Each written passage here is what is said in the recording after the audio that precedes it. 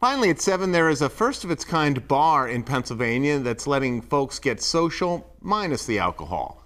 Newswatch 16's Carrie Brazen takes us to Kava Korner in this week's taste test.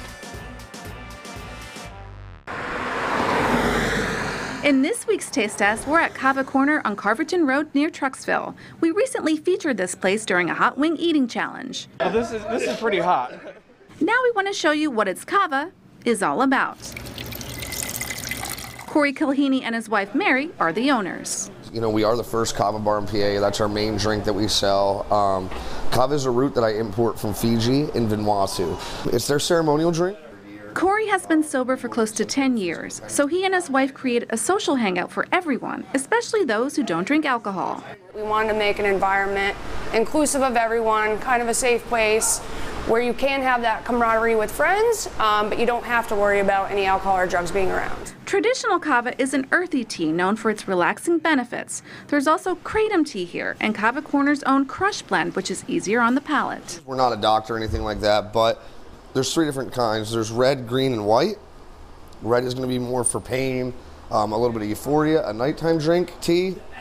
Green is going to be for focus and concentration, a little bit of anxiety relief. And white is for energy. We have our shells and are ready to drink. There are even pineapple and pickle chasers for after. Ready, shells up. Boola! Boola! Let's see what these guys think of it. Mud. Straight mud. Straight mud. That's what Nothing it tastes tasty like. about it? No.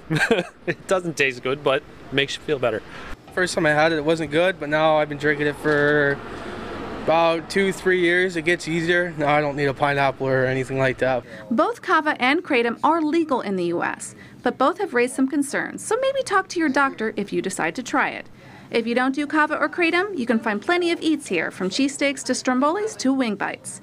Kava Korner is open 7 days a week. Boola! Boola! For this week's taste test, Carrie Brazen, Newswatch 16. I can't chug like I used to. Luzerne County.